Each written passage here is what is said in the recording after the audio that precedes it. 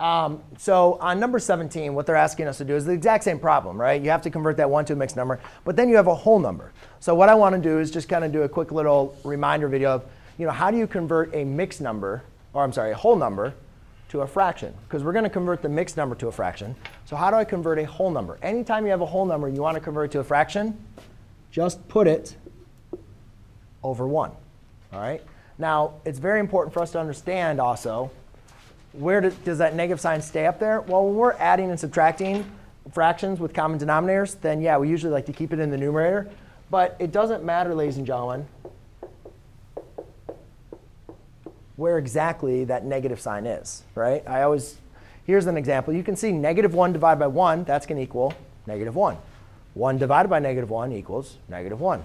Negative 1 divided by 1 is still equal to negative 1. All right? So it doesn't matter where you guys place that negative sign, but just remember to take a whole number, to rewrite it as a fraction, just place it over 1, above 1. And then you'd have two fractions that you have to get common denominators. But do you want me to do a problem like common denominator one? Or I can do that on another problem if somebody wants.